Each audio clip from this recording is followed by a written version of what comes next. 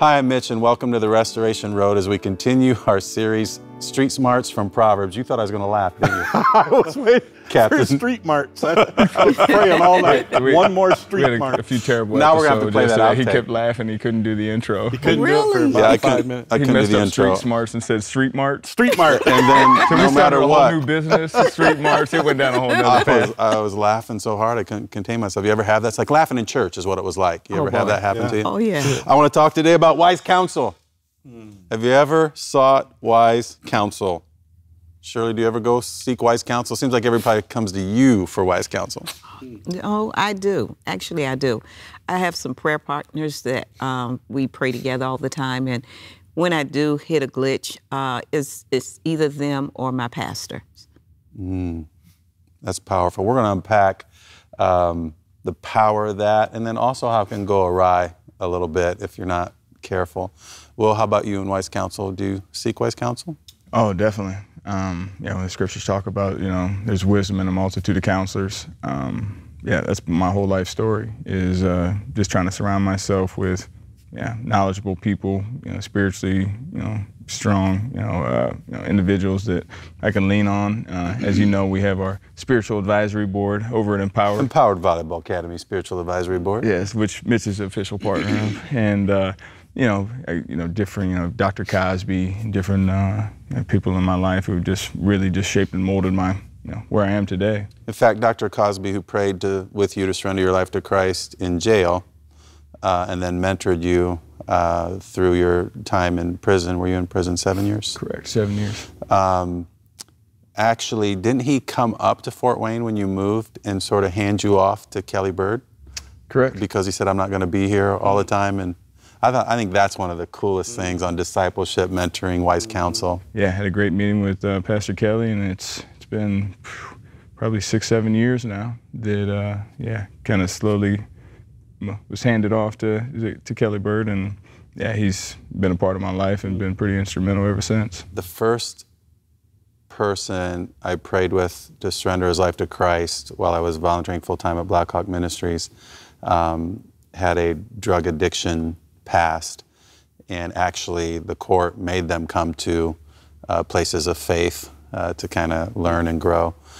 And I had to sign that he was there, and I didn't get him discipled, and he had a couple steps backward in that process. And I thought to myself, that's spiritual malpractice. I will never do that again. There's great power in discipleship one-on-one. I thought coming to the group would be strong enough, but it wasn't. So I'll rarely pray with someone to surrender his or her life to Christ and then not get them connected with someone farther down the faith, which is the value of the wise counsel we're talking about. You probably give wise counsel a lot, but do you ever seek it still after all those decades in ministry? Constantly.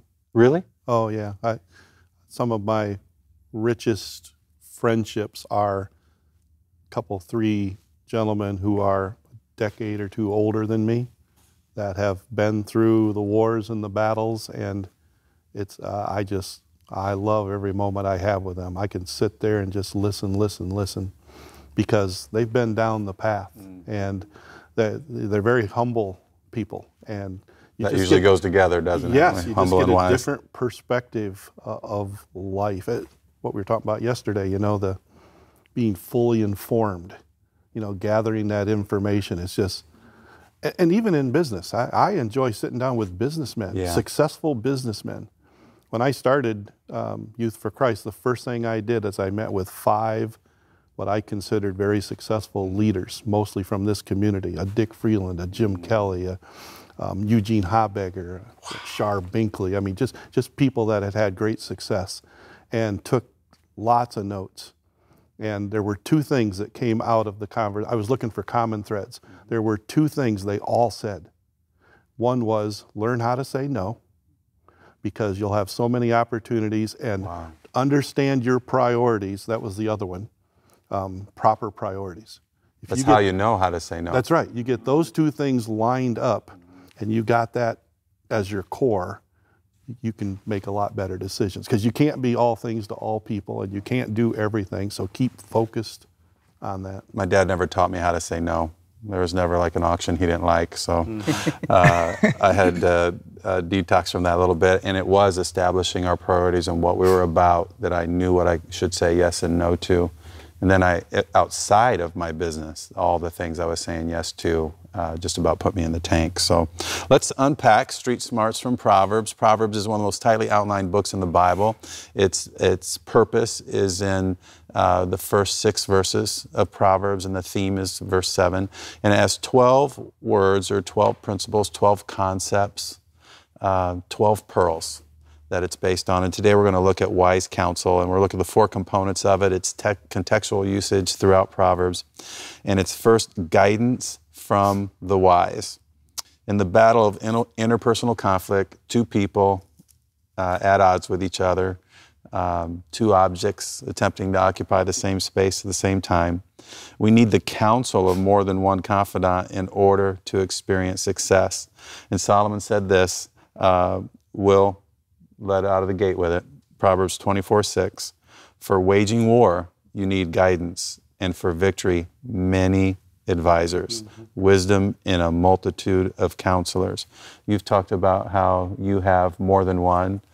Shirley, you talked about how you have more than one. Will, you talked about how you have more than one. I think that's powerful, to not just have one, but a few.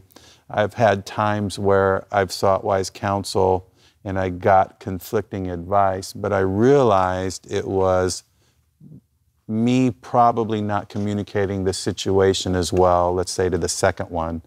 And so that person didn't know the background well enough to give me what maybe the first one had done. And so I think it's really important for us to have more than one. Solomon said, for the lack of guidance, a nation falls, but many advisors make victory sure. That's 11:14. Our best efforts to plan our way through conflict, I believe, will fall short without the input of others. Solomon said, plans fail for lack of counsel, but with many advisors, they succeed. I got 3 verses already, and they got many advisors, many counselors, right? That's 15:22. They also communicated the wise way to plan for conflict management. He said, make plans by seeking advice. Prioritize. Make your priorities by seeking advice. If you wage war, obtain guidance. That's 20:18. I talk about in the book a story of King Rehoboam and how he had conflict and how he responded. And he didn't do it so well. So he's our example in the book as we go through the 4 points of not getting it. A king or a prince, let's say, would have a group of guys around him, and they were like his contemporaries. And Rehoboam ended up listening to them more than the wise counselors that the king had. So I think that's significant. I used to see that a lot, where people would have their posse, but it's not really wise counsel. Can you think of a time when someone gave you wise counsel, you acted on it, and it worked out great because it was guidance from the wise? Just with my business, just all the different components and facets of my business, you know, me alone could never have done any of it. But God had always, at the right time, you know, it brought the right person with the right knowledge, the right experience, and the right connections to be able to make each step of the way happen. And so whether it was, you know, using wise counsel when we were looking at potentially buying the facility, and then I remember you doing that. Yeah, and making the connection with the right people, the right investor, and you know, here we are today, all from, you know, wise counsel. And yeah, I'd say really all of my success when it comes to business, when it comes to sports. I mean, you always have a wise counselor, and typically your coaching staff, you know, your family growing up who's pushing you to excel. We talk about us seeking wise counsel, but when you have those relationships, sometimes that wise counsel seeks you. I've had 3 people in my life who live in different states that I had that relationship with, and I would get a call from one of them that would say, this is back before texting and emailing and all that, what's going on? God's laid you on my heart. And one of those was a huge transition in my life. And I thought, wow, Holy Spirit really does that stuff. Another one called me out of the blue and said, man, God's just led me to pray for you. Is there something going on? And that was the time I thought God was prompting me to sell my business and go to seminary. And another one during a conflict, which was nobody would know, called me out of the blue. He didn't know. And he said, man, I was just praying for you so hard this morning. What was it? And I'm telling you, whenever that's happened to me, there are specific things that are going on, and that is powerful. So sometimes we seek wise counsel, sometimes they seek us. The second part, so we got guidance from the wise. Wise counsel is guidance from the wise, but it's deceit from the wicked. So Rehoboam's got his posse, and they're telling him what they want him to do because they're going to benefit from it. Solomon says it this way, he cautions, the plans of the righteous are just, but the advice of the wicked is deceitful. Deceit always seems to have a little bit of the truth, but it's twisted. And there's a self-centered benefit probably that the person that's giving you the advice would want. It'd be like, well, if you were going to look at facilities that you were going to buy, and the guy who owns one of the facilities is telling you, well, this one's by far the best, I think you should buy this one, you know, that kind of thing. Right. I'm sure it happens all the time with your vendors, probably too. Right. Yeah. So have you ever had advice? Now it's deceit from the wicked, so it's probably, by definition, not really wise counsel. It's like pretend wise counsel. Have you ever had advice that was bad and you acted on it? I was good until you said that second part. Yeah. About acting on it. I feel like it turned into more of a confessional thing. So the answer is yes. That's right. But we aren't going to name names. Yeah, okay.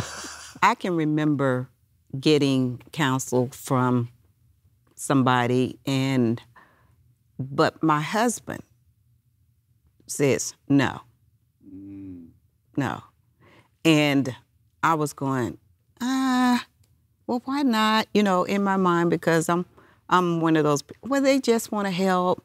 He says no. And as it turned out, he was absolutely right. And so I have to say he was right. Can you say that into the camera? A little Hollywood, just a little louder, please. Yeah, he was right. I wonder if you're listening. My husband, Christopher was right. Don't you feel better, Shirley? Let me think about it. Let me humble myself here. But yeah, he was absolutely right. Yeah. And he was another, he really helped me. I didn't listen to his counsel for a long time, and I paid for that too in another situation. And he kept telling me because I'm, everybody's good, everybody's, got good intentions, and not so much. And so I'm learning to listen to him more. Confession. That is the hard part. And I think you've already mentioned it, Mitch, godly, wise counsel.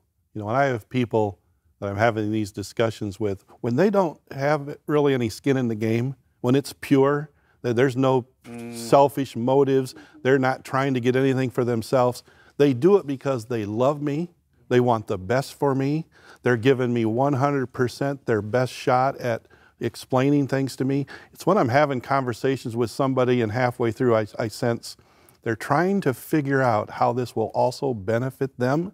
That's when I start struggling. So I love those people in my life that I know I could call right now and they're going to be brutally honest, tell me the truth, and they got nothing in the game for themselves. That's refreshing. I don't think the guy at the shoe store was wicked, but I was getting a pair of running shoes and the guy said, oh yeah, man, you should get those soles that like curve a little bit. That's more the natural stride of your foot. So I go out and I start running in these things, and I'm telling you, about 5 days into it, everything from my waist down is in pain, and I don't get it. It's tight and in pain. I can't do it. And I finally asked somebody, and they said, well, let me look at your shoe. Oh, no, I don't know if I supinate. pronate. I get them all mixed up. I know I run on the outsides of my feet. And they said, no, you're like killing yourself. So I got a pair of shoes that had a neutral heel and were straight on the sole on the bottom. I could not believe the difference. Just amazing. But I don't think you were deceitful and wicked shoe store salesman. But that is the way it could work. That is the way it could work. So we need to recognize and refuse deceit from the wicked. Wise counsel is guidance from the wise, deceit from the wicked. Third, it is success from the Lord. Solomon said, there is no wisdom, no insight, no plan that can succeed against the Lord. In seeking wise counsel, I think we need to remember that we're seeking the wisdom that comes from the counselor who knows what's best for us and not just what a person thinks. The Father has given us the Holy Spirit, and his proper name, Jesus said, is Counselor. So I had to remember when I was in the role of a teaching pastor that when somebody would come to me and seek wise counsel, and I still would do this today, I'd say, we got to figure out what the Holy Spirit's telling you. Now, we'll check that out with the Bible, but you know what's going on in your life. I'm like a few steps away peering in, and I only know as much as what you tell me. So we're going to try to see what the Holy Spirit is prompting you so you can discern how to be Spirit-led. And the grid that we run that against is the Bible, other wise counsel, and then, of course, the life and teachings of Christ. Have you ever had a prompting from the Holy Spirit that you just couldn't shake, and then you finally yielded to do it? Well, yeah, and it took me about a month to obey, but... That's pretty quick, really. Yeah, that's Right. Actually, I told the story before that God had, in my prayer time, he instructed me to clean out my bank account and give it to another ministry that was struggling. And after a lot of prayer, and I might have fasted a little bit too, but I felt very strongly that God was saying to do it. And the things that were going through my mind was, if you hang on to it, how would you be able to just, live life knowing that you're holding on to something? And will that be more important to you than God himself? And so when I looked at it and I go, I love you too much and you've been too good for me to hold on to this. Money could never be my source. You are my source. And after repeating what the word says and knowing what the Holy Spirit was saying to me, I gave and I did what he asked me to do. And so that was the leading under the Holy Spirit, and it was God who actually did it through me, because as I wrote that check, I was breathing deep, but I got through it. And so, in fact, when I called the people to give it to them, I says, I need to talk to you, and I need to talk to you now, because I need to put this in your hand right away. Mm-hmm. Because I didn't want the enemy to give me all these reasons why not to do it. Mm-hmm. But the Lord and the Holy Spirit won out.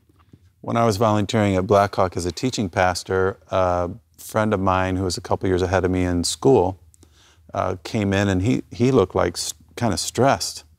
And he had in his hand a fistful of papers. And I said, what's going on? He said, I have driven around this church where he attended about 6 times.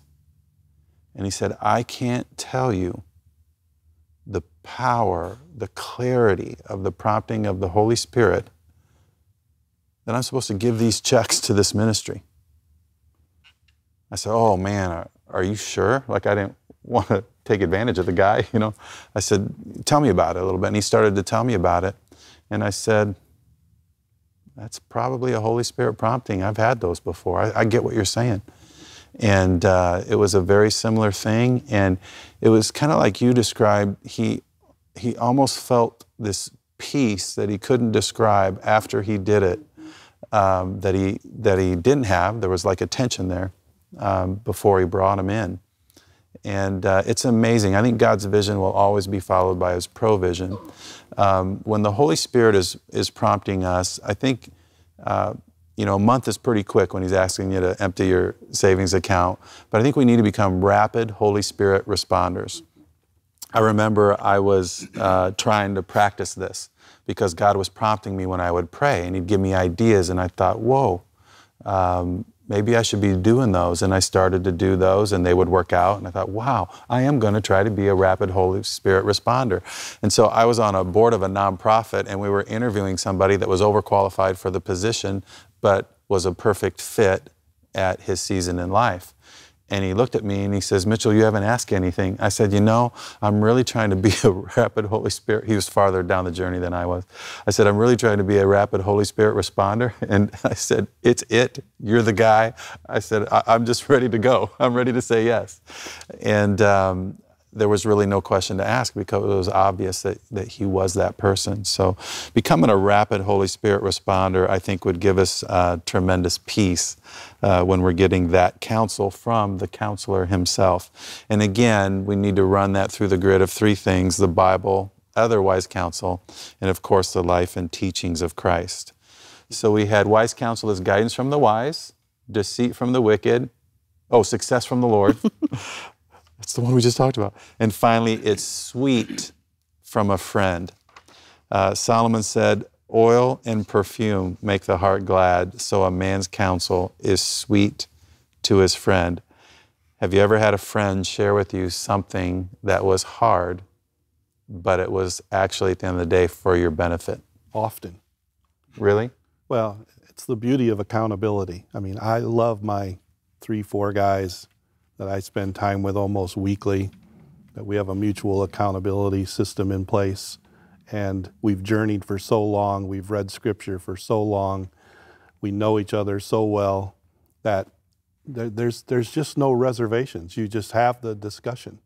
And again, you can just be totally honest with, here's what I'm hearing.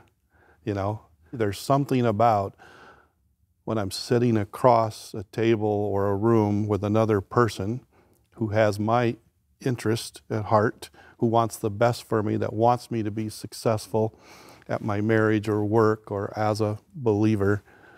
You listen well and need to take that. I was thinking as you were just talking about the Holy Spirit, I studied the Holy Spirit for 6 months last year. Wow. I mean, that was my study. Wow. First, I was blown away by how many scriptures there are that talk about the Holy Spirit. That was my first aha. But the second one, and how it's changed, I was going to say changed me, how it's changing me is I'm so more into, the Holy Spirit speaks to us all the time. We're just not very good listeners. It's a learned skill to hear his voice. So now, and you have to be intentional, so I can be driving to my office and turn off the radio, and the Lord will prompt, he'll bring 3 names to my mind. And I used to go, okay, and I say a little prayer. You know what I do now? I call them. I call them, or I text them. How can I pray? The Lord brought you to my mind. I want to pray for you. Wow. Do you have anything specific? So I'm finding that one of the deeper levels of ministry is just when God prompts it, he's doing it for a reason. I've learned, for me, the Holy Spirit is my best friend because he'll only tell me what the Father tells him to tell me. And I have confidence in that. And so I do talk to other people, but I'm more readily, I go to God the Father and I listen to the Holy Spirit. And everything the Holy Spirit tells you, like you said, the Word of God will back it up. And as long as I know it's in the book, I'm okay. I'm okay. Right. And so it's a beautiful thing, developing that relationship with the Holy Spirit. Jesus did all he's going to do. He sits next to the Father. He's still making intercessions for us, but he sent the Holy Spirit to indwell us, to be in us. And I don't want to ignore that relationship with him. See, God isn't a technology. He uses the Holy Spirit. It's like a text, Twitter, Instagram. He just does it with the Holy Spirit. See, Well, I think that's kind of the key too. And when you're trying to figure out wise counsel, and then sometimes you got deceitful counsel that has ill intentions. And I think that confirmation that you get from the Spirit, because I think we've all had someone come up, the Holy Spirit really led me to come and tell you that we need to do this, this, and this. And it's like, well, when the Holy Spirit tells me that, then we'll sit down and have a conversation. That's but right. Right now, the Holy Spirit is not leading me down that path. Right. A pastor of a huge church was in my car, and we were going to the airport, and I was talking through with him a prompting that I had, and then we started talking about what other people advise and things like that. He said, Mitchell, I've had people cast stuff into me, out of me, tell me that the Holy Spirit's telling them this, and I just tell them what Will said. He said, until he confirms the new, I'm sticking with the old that he made really, really clear to me a long time ago. I had a pastor tell me once that when someone brings you something and said, the Lord told me to tell you this, he says, God can talk to you too. So when they come, it should confirm what God has already spoken to you. It shouldn't be something brand new. You have a relationship with him. He's your father. He's going to speak directly to you. So they can confirm what God is saying. But he said, they will not tell you something that you have never heard from the Father. And I've remembered that. Well, there you have it. This is powerful, and wise counsel can absolutely transform your life. So I want to ask you today, I'll read from the book, will you seek guidance from the wise? Will you recognize and refuse deceit from the wicked? Will you succeed? Are you willing to succeed with wise counsel from the Lord? And would you love to taste that sweet, wise counsel from a friend? If so, we just invite you to engage with the Word of God, the people of God, and the Spirit of God to learn how to listen to the Holy Spirit's still small voice as you pursue street smarts from Proverbs. Good day, people all over the world. I'm DJ Nelson, Jamaican professional volleyball player for the national team, and I've played for the past 4 years overseas. I'm here promoting Mitchell's book, Mitchell Kruse. It's a great book, Street Smart from the Proverbs. I recommend it you guys read it. You can learn a lot, get a lot of wisdom. You can see some testimonies in here, some great testimonies. I'll be reading it myself. And please just take a book, read it, indulge in it, and pray about it, ask for knowledge and wisdom.